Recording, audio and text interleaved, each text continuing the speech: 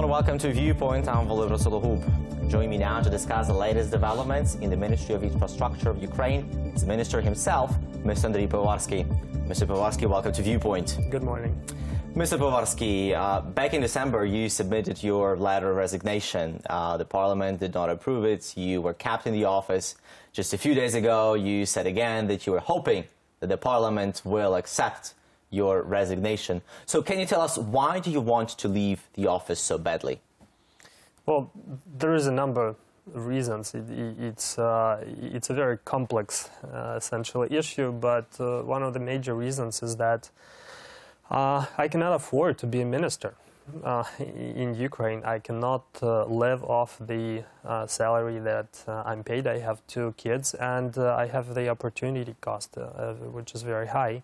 Essentially, I spent a year, and my team spent a year changing the ministry, the infrastructure in this country, changing the country.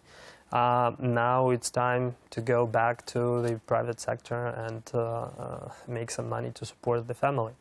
And again, this is one of the reasons, but it's just time to go back to the private sector. And there's nothing wrong with changing ministers. There's just nothing wrong with that. It's very important that whoever comes next shares the values that I introduced in the ministry and the reforms that I started in the ministry. Mr. Pyvovarsky, if you allow, we will go back to the issue of payment, because I do have some questions on that. But just a few days ago, another minister who was as yourself, a reformist minister, and a minister who came from the business, from the corporate sector, the Minister of Economy, Mr. Ivars, also submitted his letter of resignation, citing that he could not longer work because he felt an enormous pressure from the government, the MPs, who were trying to impose his people, their people, as his deputies. And when we were talking, we were just yesterday talking to his advisors, to his team, and they said that this pressure was felt throughout the entire period of their office. Was that the same thing with you? Did you feel this pressure? Look, there was no mentioning of the government and pressure from the government. The government operated as a pretty good team, actually, and what we've done over the past 14 months was a teamwork. Without teamwork, it would be But the government, I don't mean the cabinet minister, I mean the general meaning. In general, of course, there was a lot of pressure. Of course. Look, the system doesn't change in one day. You cannot make a corrupt bureaucrat wake up one day and say that suddenly, oh, because of the revolution, I will not take bribes. Of course, for 24 years, a lot of people were benefiting from bribes, and that was the only source of income for them. But the idea was to get rid of these people. So are you saying that these people are still in the government, in the parliament? That's not what I'm saying. I'm saying that it's a systematic issue. By removing just one person, you can't fix the system. So the government, Ivars, myself, we started systematic changing by changing the system in general. And when the system realized, a lot of those people realized that we can win, we can change the system, we can remove sources of illegal income from those people, they started fighting back and fighting hard, really, really hard, through the court system, through law enforcement offices, through deputy requests to GPU, etc., etc. So, Mr. Pyvovarsky, the question is why these people still have the power to fight, why they're still in their respective offices, why they still have their respective positions. A lot of them are deputies, and the people of Ukraine selected them, voted for them. So, again, this is not a black and white question, and for 24 years, this is how it worked. And a lot of people say that 1 year passed, and some people are still in power that used to benefit from this corrupt system. You cannot change the system in 1 year. Look at Poland and other countries. It took years to change the system, but those countries had a very strong legislative system, court system, law enforcement system, etc. All these three are in the making right now. they have to be reformed as well. So in Ukraine, we have a very complex issue that cannot be changed in 1 year. But we started a very important process. We started this process through deregulation, through making very important systemic changes in the system, through fair compensation of government employees that work for state-owned companies, privatization. One of the sources of illegal income is government-owned companies. We have more than 3,000 companies. On average, if you look at Europe, you will see maybe a dozen state-owned companies at all. That's it. We have more than 3,000. From most of those companies, the government doesn't get any benefit at all whatsoever. We need to privatize them. And the parliament failed to approve the privatization law. I don't know how many times. Well, finally, 2 weeks ago, the parliament passed the law in the first reading to start mass privatization. But what I hear is that there is no plan to vote for it in the second reading, because the bees cannot fight the honey. That's the situation, and they understand. So the main problem is with the parliament, because you said that these three issues, the parliament, the legislative base, the judiciary system, and the law enforcement are the key pillars to change the system.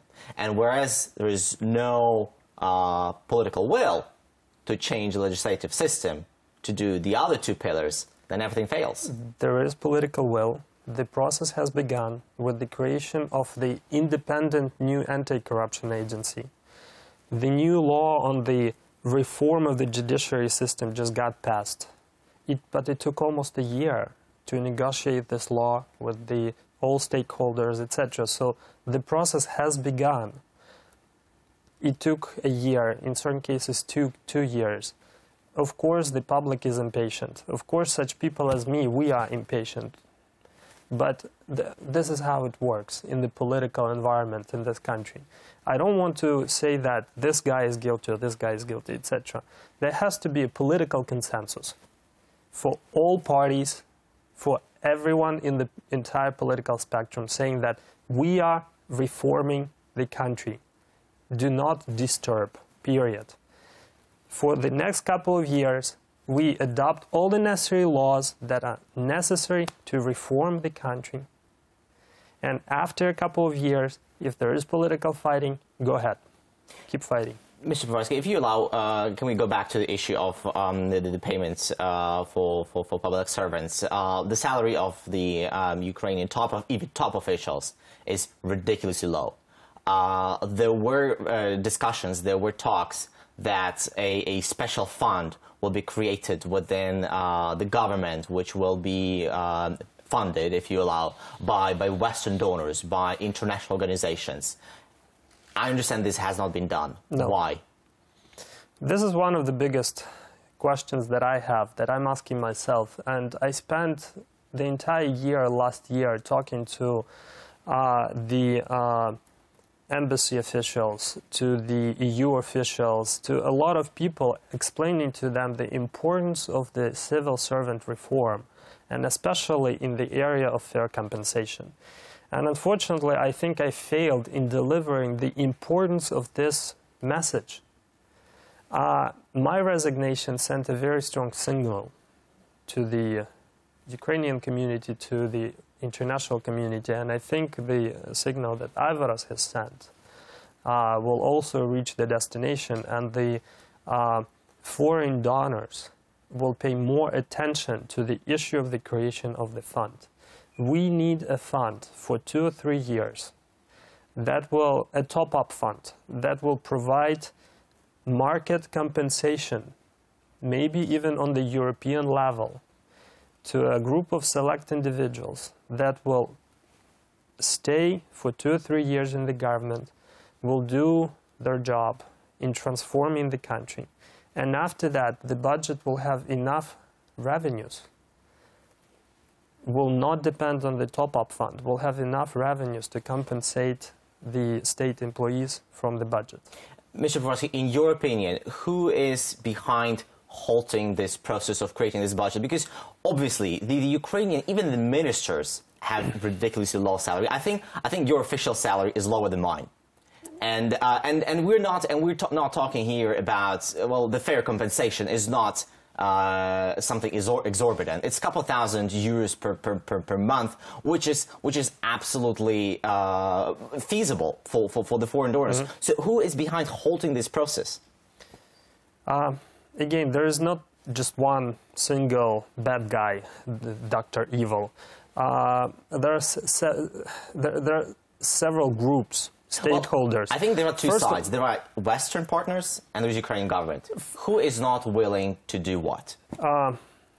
There was not enough attention paid to this issue by both the government and the stakeholder, the Western stakeholders. And the parliament at this point is not ready to take on the political decision to change the necessary laws, to create the fund, to provide opportunities for the ministers and their teams to be paid fairly. Because every time we start talking about it in the parliament, the parliamentarians start their political rhetoric saying that the pensioners make 2,000 hryvnias and you want to make 2,000 euros, for instance. It's obscene, and we will not vote for that, and etc., etc., etc. I will not use the obscenity words that I hear. But that's all political rhetoric. In personal conversations, they all understand. They don't live off the official salary. Let's not just fool anyone. But they don't want to take the political risk because their constituencies may not vote for them because of that during the next election. So in this situation, the foreign donors need to pay more attention to this issue. And we're not talking about billions of dollars. We're not talking about hundreds of millions. We're talking about tens of millions of dollars that we need per year for the next couple of years to jumpstart the system, to change the system, and then the budget will have enough resources. Is there a possibility to arrange for this fund without changing legislation? No. No. So it's a deadlock? Right now, yes. But without resolving this situation, we will not be able to retain the high-quality people within ministries. Volunteers cannot run ministries. It's impossible. It's not sustainable. Yeah, it looks like some very complex issues here, Mr. Minister. Thank you for joining us today. We'll be following these developments really closely. Mr. Andriy Pyvovarsky, Minister of Infrastructure of Ukraine. We're discussing the minister's continued wish to leave his office and the crumbling state of Ukraine's car roads. I'm Vladimir Solub. Thank you for watching Viewpoint.